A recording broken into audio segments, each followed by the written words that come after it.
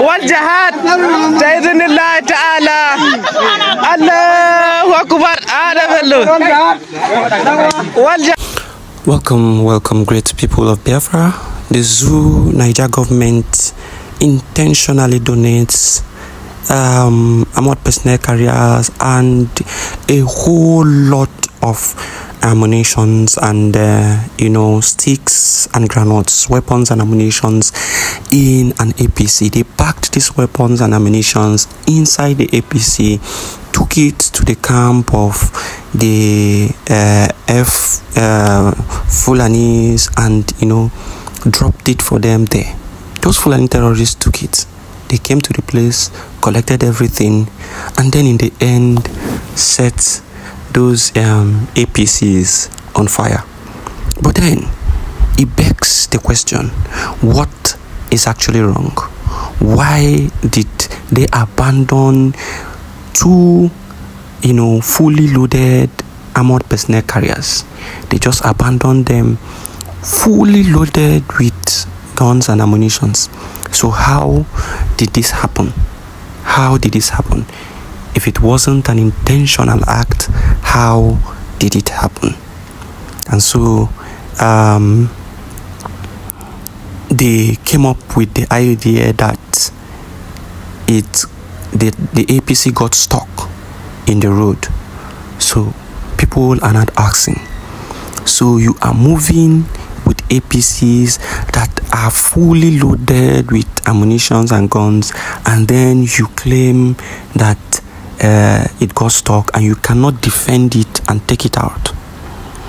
That is a lie that will be sold to a 1-week-old baby.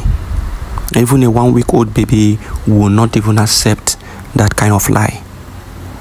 And so that is how they have continually donated, arms, ammunitions to these Boko Haram members. Now I want you to think twice. I want you to reason in this line. I want you to reason in this line. How is it that something like this can never get stuck in Biafra land and they will leave it? How is it that it can never get stuck elsewhere, but it gets stuck in the north and they abandon it? They ran away, they left it. This has always been their modus operandi. Now I want to tell you one very big secret that most of you may not know about. Are you aware? Are you aware that these Boko Haram members, the Boko members, also live in the barracks with Niger soldiers? Are you aware? Are you aware that the zoo military knows these people and have one-on-one communication with them on daily basis? Are you aware?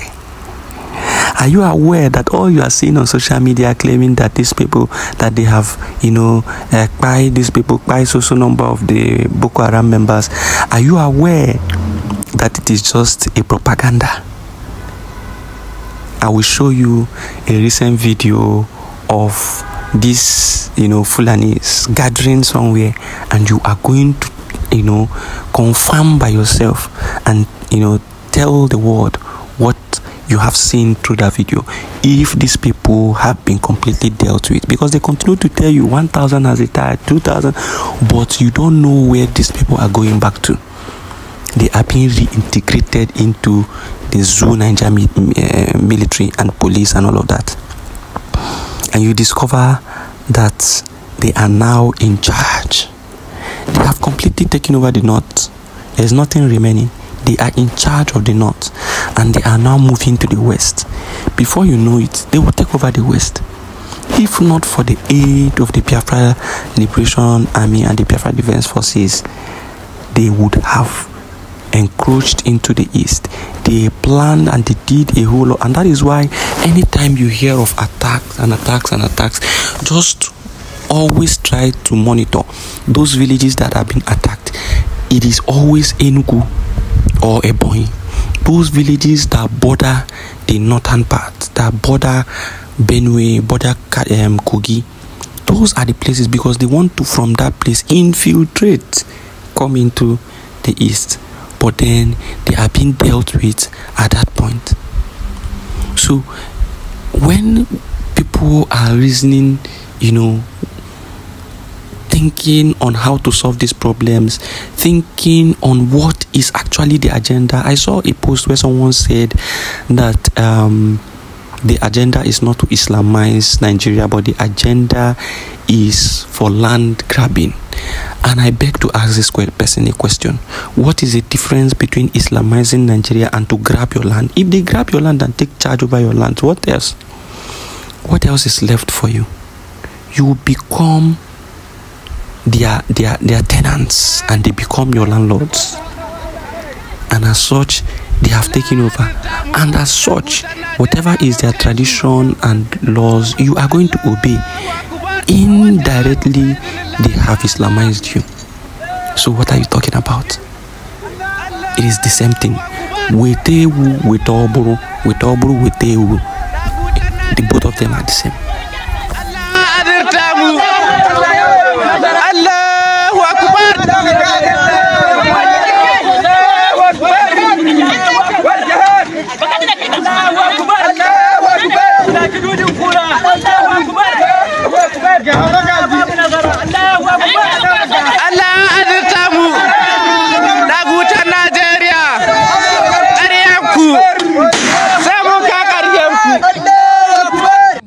Now look at this video very well. Look at them.